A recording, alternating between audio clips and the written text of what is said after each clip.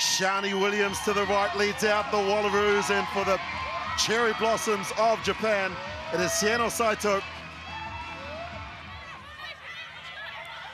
Again, it's the forwards that they go to, and Hewitt puts her hand up. Australia asking questions of the Japanese defence. They hit and spin, Patu gets it out. Here comes the first try. Truhan scores for Australia. And the domination that they have had finally gives them the reward of the first try of the match. It was a quick tap where most teams take the points.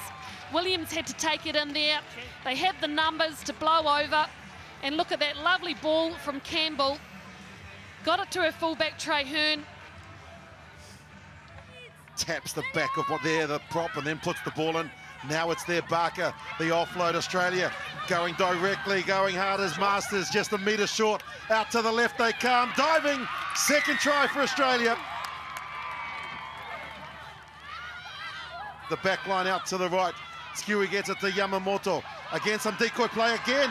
Oh, Mitsu was looking to try and get the quick pass, and now it falls in the hands of Murphy. And the sprinter for Australia gets into third gear. Gold medal 12 months ago. And Mahalia Murphy, with those beautiful boots, scores Australia's third. She put the big hit on the Japanese player right there, caused a turnover, a lovely pass from her captain, and she was away. There was nobody reeling this young lady in. She knows how to finish. 23 phases. Who breaks first? Can the Japanese get the ball across the chalk? Australia standing strong, making their first up tackles. Now they drive and score. Great power shown from the Japanese. And 25 phases later, someone in there has scored a try.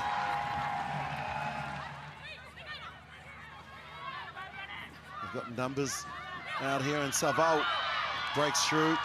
Brought down in a comic book tackle by the young 17-year-old. Now here's the interesting. Out it goes to Kuroji. Kuroji puts down the hammer, and Japan are going to score. Tremendous defense from the Japanese.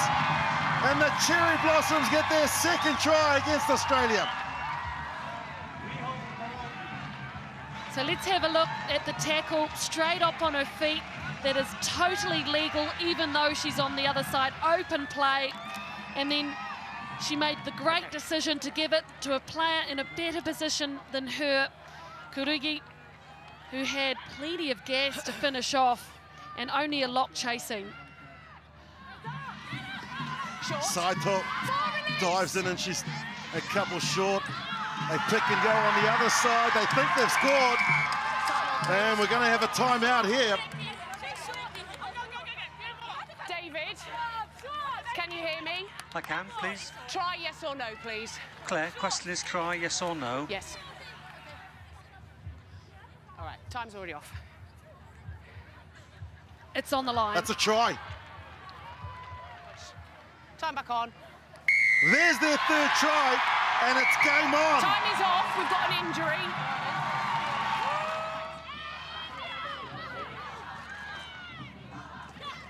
There is Barker. They use the decoy runner, and then they also use their captain, Williams, just to give them a target and just to allow their forwards to come around. But Williams doesn't stop there. Williams, the offload. Masters now.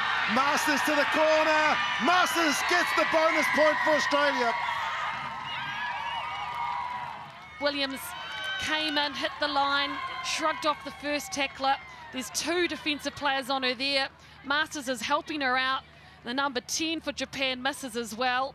And in the end, Masters, she's the one with the 5 points, but well done, Australia. Oh, sorry. No, Japan, move! They pop and get it out to the right. 15 phases. Now they've got numbers.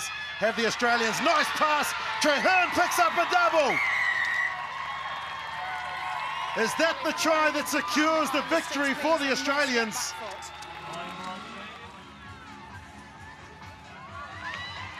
Isn't she fantastic? Great.